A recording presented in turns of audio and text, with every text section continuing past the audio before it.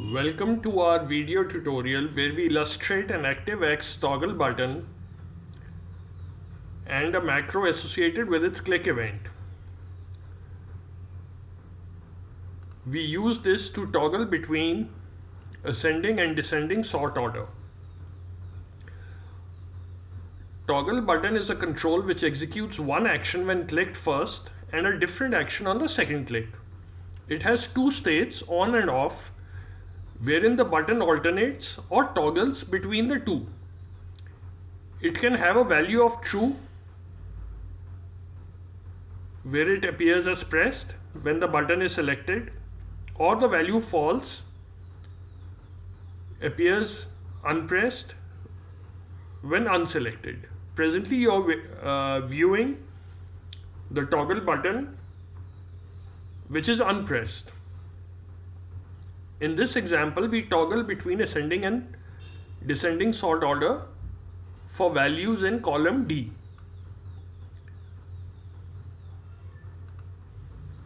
Here we click, so the sort order changes to descending sort order.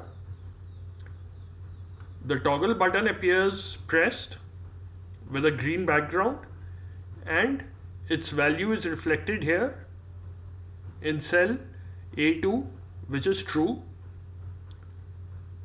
and the caption on the toggle button is to get ascending order because it has already sorted in descending order.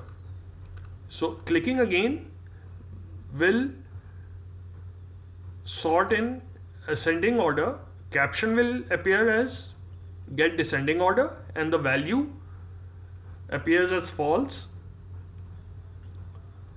and the toggle button is unpressed. Now we come to the Visual Basic Editor and we view the macro which is associated with the click event of the toggle button. This macro is triggered on clicking the toggle button and it must be located in the code module of the worksheet containing the toggle button, which is sheet 1, where the toggle button is located. On top of the code module there are two drop down boxes, one on the left and one on the right.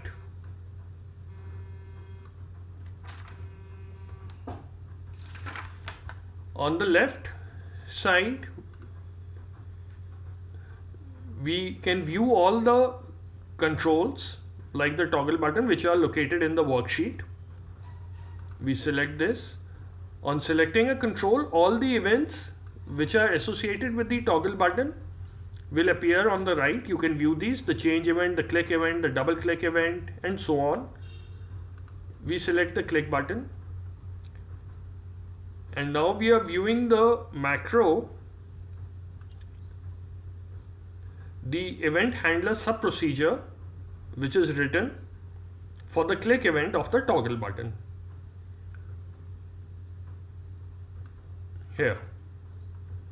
Here we have explained the toggle button as we were just discussing.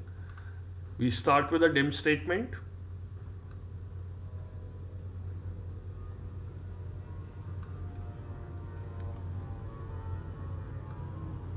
Here we move this so that we get a better view, and we have this variable to determine the total number of rows in column D, the total number of rows with data. This is the data which will be sorted in descending or ascending order. Now we start with the first possibility. When we click the toggle button and its value is true, the toggle button appears pressed. The data in column D appears sorted in descending order. Here is the code for sorting in descending order. The range covered is from cell D2 in the same column D till the last row which has data, and we sorted in descending order. The caption which appears is get ascending order because the data is already sorted in descending order. The back color of the toggle button appears in green. So this is what happens when the toggle button is clicked and it appears pressed. The second possibility is where the toggle button is clicked again, it will appear unpressed. The value property will display false. The sorting will be done in ascending order. The back color for the toggle button will be set to red color, and the caption will be to get descending order because the data has been sorted in ascending order. So this is how we run the macro. Now coming back again to the worksheet, we just click